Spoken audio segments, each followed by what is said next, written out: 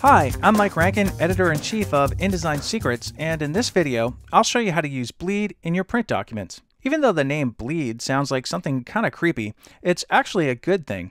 In many cases, if you're sending your job to a print service provider, you should be using bleeds. The name just refers to ink bleeding off the edge of a cut piece of paper, so there's no white gap showing at that edge. To create the bleed, you deliberately make some page objects extend past the edge of the page. That way, you have a little insurance in case the paper isn't perfectly aligned as it goes through the printing press and the cutting machines. If you're working with documents that won't be printed and trimmed, you don't need bleed. Likewise, if you're working with a print layout that doesn't have any elements that extend to the edge of the page, you don't need to worry about bleed. And in any case, if you're unsure, you should check with your print service provider to see what their guidelines are for bleed. Different printers have different requirements for the amount of bleed that you need to add. To see how to work with bleed, let's take a look at this InDesign file. So here we have a restaurant menu with a background photo that looks like a chalkboard.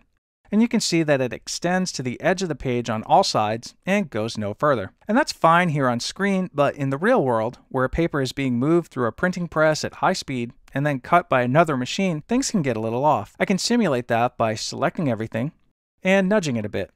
And if I zoom in, you can see that there's this little bit of white, which would be white paper showing. We really don't want that because it makes our print job look unprofessional.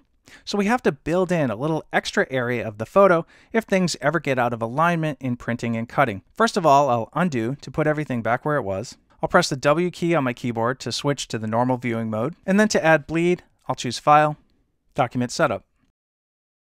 I'll click to show the bleed and slug settings and make sure that the preview checkbox is turned on. Notice that I can set different values for top, bottom, left, and right of the bleed. Or I can have the same size bleed all around by making sure this chain button is pressed. I'm going to add 1/8 of an inch, which is a common size for bleed, and press Tab. All the values fill in the same, and since preview is turned on, I can see the change in the document right away. Now there's this red line going all around the page that sits 1/8 of an inch from the edge.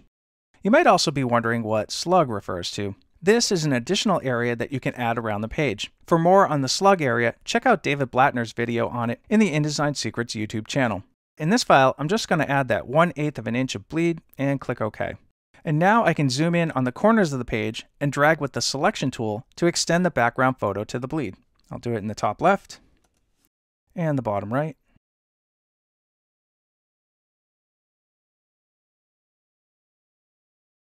And zoom back out.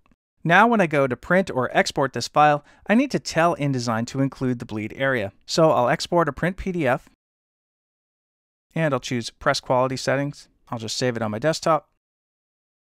And in the Marks and Bleed section, I'll turn on Crop Marks and Bleed Marks. That way I can see exactly where my menu will be trimmed and if the photo extends all the way to the bleed. And of course, I need to turn on Use Document Bleed Settings right here. Note that when this setting is turned off, you can override the document bleed by entering in different values here. But again, I'll use the bleed that I set up, and I'll go back to General Settings. And I'll make sure to turn on View PDF after exporting. That way we can see the results of including the bleed area. I'll click Export, and in the PDF file, I can see the crop marks that show the edge of the page, right here, and the bleed marks that show the photo really does extend to the full bleed area.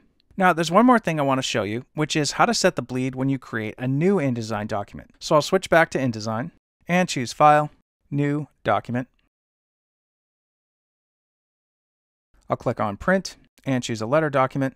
And in the bottom right corner of the dialog box, you'll find the bleed and slug settings. I'll click to open them up and type in the bleed amount that I want. So I'll type in 0.125 IN for 1/8 of an inch and press Tab. And again, those values fill in all four sides. I'll click Create. And there's my new document with the 1/8 inch bleed. So now you know what the bleed area is used for, how to set it, and how to include it in the files that you print or export to PDF. Thanks for watching this video, and if you want lots more tips like this, be sure to check out InDesignSecrets.com and subscribe to InDesign Magazine.